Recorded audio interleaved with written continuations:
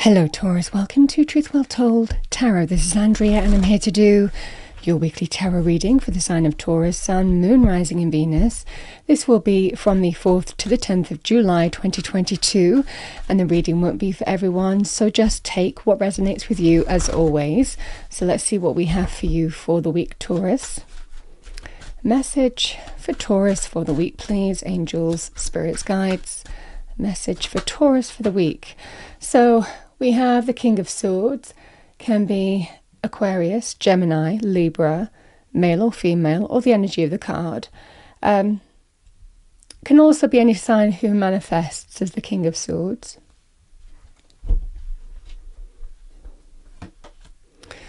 We have the Eight of Swords, the Hanging Man,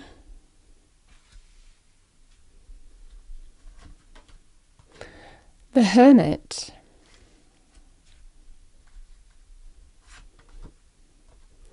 the Eight of Wands,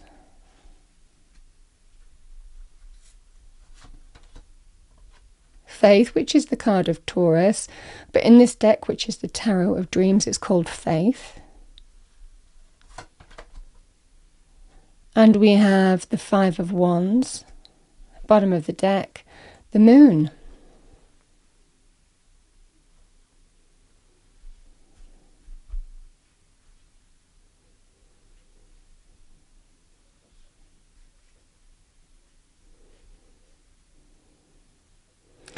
There's a lot of stuck energy here, Taurus. You know, I've got the Eight of Wands, I've got the Hanged Man, I've got the reflective energy of the Hermit. But then I have the King of Swords, which is almost kind of like somebody has been stuck. And then we have this clarity. So let's see, could be your energy, could be somebody bringing that to you. Let's see what we have. Let's clarify this King of Swords, please, for Taurus. Thank you. We have the Eight of Wands. Yeah. Okay. This is somebody who's bringing you the news. I mean, it could be you making your mind up on how to move forward as well, but it feels more somebody is bringing you the news or might be giving you some advice. Because the King of Swords is King of Air. So very intellectual, very knowledgeable, very clear thinking. So you could be connecting to somebody who could be giving you advice on how to move forward here.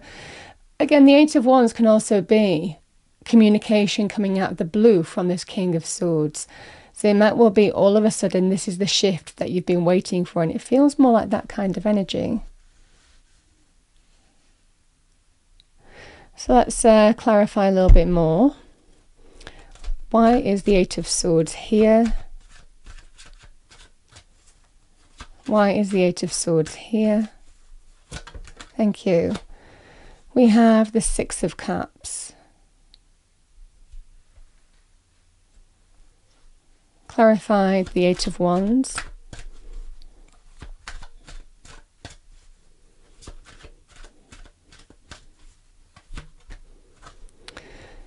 We have the Nine of Cups, a wish coming true.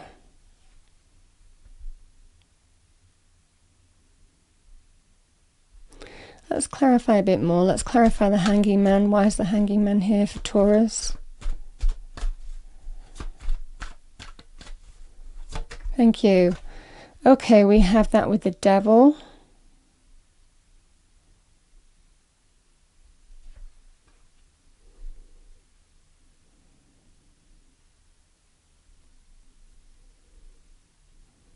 Let's clarify the Hermit.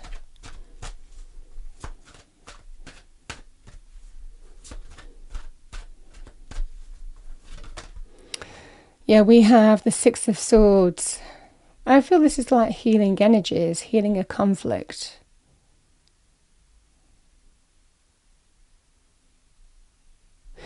So Taurus, this feels like an energy for some of you of someone has been through this kind of even repeating cycle where they've been left waiting, left hanging. And there's negative thinking associated with that. But it does feel in this energy here, someone seeing the reality of a situation for what it is and is ready to do the right thing. This King of Swords, King of Communication, decisive energy, is seeing the truth of the situation for what it is and is taking action. Maybe, and it feels in this energy, someone's ready to do the right thing in moving forward where they weren't prepared to move forward in a situation before. Now, the Six of Cups, again, they weren't prepared to move forward before. And I feel that there was negative thinking associated with that. The Six of Cups is the energy here of a soul connection, somebody who you have history with, nostalgia with, memories with. Because this was an energy here of getting your wish. Somebody wasn't prepared to give you your wish before, wasn't prepared to move forward in a situation before. But it does feel now that they are. This is a card of celebration, joy, happiness, you getting what you want, having been left hanging for a period of time. And really, the Six of Cups can also be somewhere you've had history and nostalgia and memories with. So, this could well be, for some of you, a place that you've worked with for a long time. It could be family as well, that you've been with for a long time. The main message is somebody has been left hanging, and I feel this is you. You've been waiting for something or waiting for somebody to do the right thing in whatever context this is. And there is a feeling here, certainly with the Faith card. The Faith card is the card of Taurus, but it can be a card of having faith. An interesting faith has come out. It does feel in this energy. There's been some kind of repeating negative cycle and a strong energy here of I'm getting very clearly somebody has been left hanging for a period of time, but there's finally a movement forward and positive shifts. Because the Faith card can also be linked with, if it's to do with relationships, this can be linked to long-term committed relationship, marriage. But it indicates here the next natural step. And somebody hasn't been prepared to take the next natural step. Now, that could well be in an organization where you've been waiting for a promotion. It could well be in terms of a family for some reason where you were waiting for the next natural step, whatever that would be. But it can be for some of you in terms of love, romance, relationships where you were waiting for marriage or you're waiting for the next natural commitment, but were left hanging as a result of that. And it's been a bone of contention. It's been a bone of contention because it casts doubt, I feel, on the whole thing. This energy of the moon, it just feels like it casts doubt on the whole thing in terms of how you're moving forward. This energy of uncertainty and doubt. But it does feel that healing is available because, the Six of Swords represents that you overcome the issue that you faced and start moving forward to better times. This can also be linked with healing as well. But there's a strong energy here, Taurus, of certainly with, if this is your energy and now you're feeling, I need to do the right thing, this is about finding answers from within in terms of embracing healing, in terms of moving in the right direction, the honourable direction, the fair direction here. And for others of you, this can be healing in other areas, like I said, or resolving the issue that you faced by illumination being presented on what the true path is to what the right thing is to do. Somebody finding illumination on that front to resolve an ongoing conflict, argument, disagreement in some way. So it feels in this energy, for some of you, there's this positive shift on somebody doing the right thing, somebody moving forward. Now, this can also be linked for some of you with a third party giving you advice and guidance.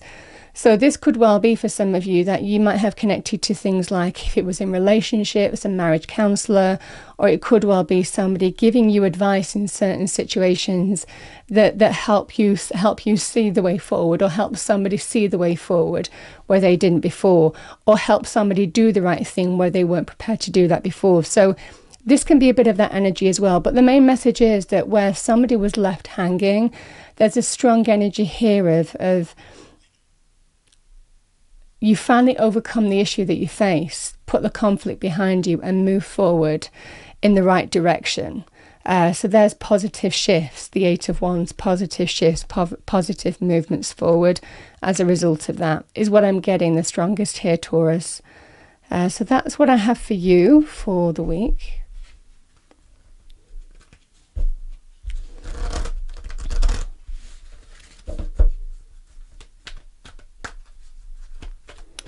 Final message for Taurus, thank you. Yeah, we've got the energy of light. So life energy. The happy fairy of sunshine brings lots of life-giving energy. She reminds you to shine your light and to reveal anything in the shadows that needs to be healed.